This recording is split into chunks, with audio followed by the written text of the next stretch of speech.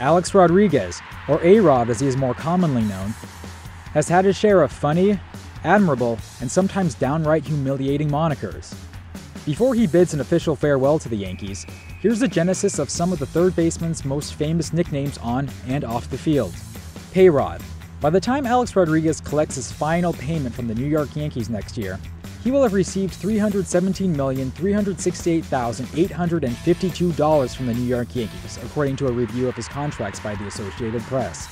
The staggering deal, which cost the Yankees another $132 million in luxury tax, will leave many fans wondering if having A-Rod don the pinstripes for this long was even worth it, after only producing one World Series title during his tenure.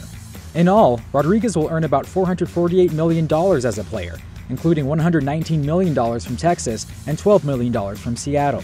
A-Royd. One of the less kind nicknames for the baseball player, the Yankees All-Star struck out in 2014 after being suspended for the entire season following violations of the sports drug agreement and labor contract for using performance-enhancing drugs. The punishment arguably made him the poster boy for the PED era. Off the field, A-Rod's personal life also made headlines. Following the revelation of extramarital affairs, a short-lived fling with Madonna, and a popcorn-feeding moment with Cameron Diaz that drew ire from fans, many, who weren't Rodriguez's biggest fans, soured even more on the shortstop-turned-third baseman. A-bomb. But Rodriguez wasn't always associated with money, celebrities, or PED use.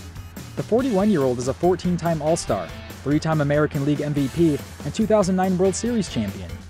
He is 4 home runs shy of 700 for his career and boasts 2,084 RBIs and a .380 on-base percentage.